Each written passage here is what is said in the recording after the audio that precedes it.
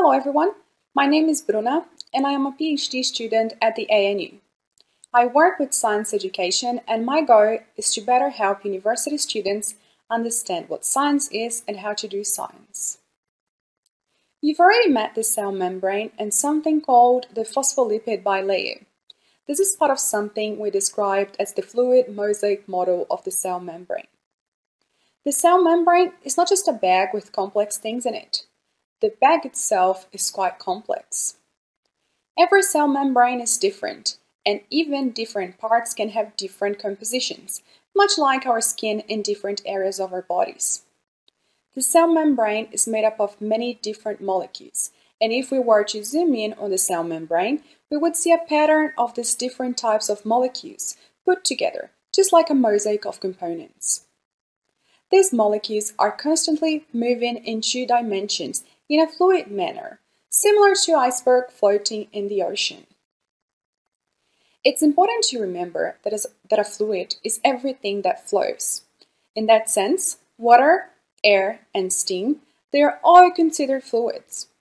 This model then helps us create a representation of what the cell membrane looks like and how it works, as it's very difficult to observe it directly.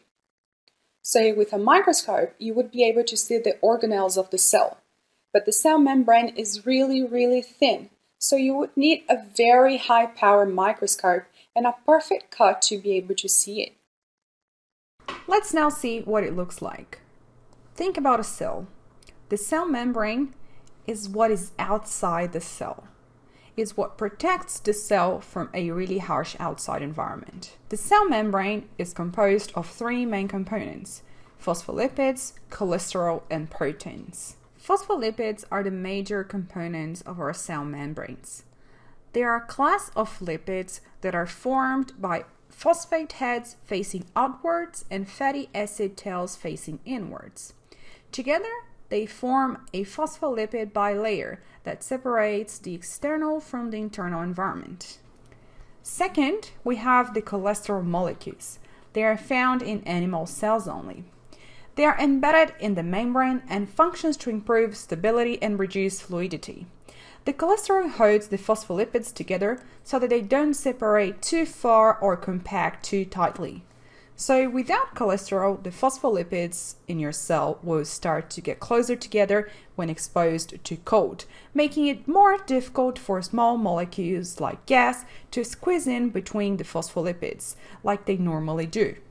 And without cholesterol, when it's too hot, the phospholipids will start to separate from each other, leaving larger gaps. And thirdly, we have the proteins.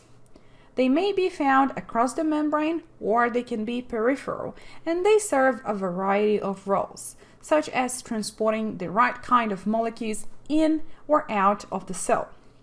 There are other factors that influence cell membrane fluidity, such as temperature and the composition of fatty acids, being them saturated or unsaturated, but we won't be exploring them any further today.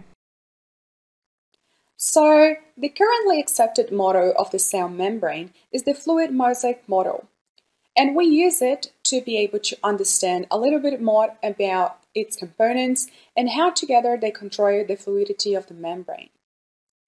Using models to represent a real phenomenon that is difficult to observe directly is a widely accepted practice in biology and in a variety of other scientific disciplines. However, it is important to recognize that although modeling is a central component of modern science, scientific models are approximations of the objects and systems that they represent. They are not exact replicas. Thus, scientists are constantly working to improve and refine models. And now, I invite you to think about other areas in science where you had to use models to better explain and predict the behavior of real objects or systems.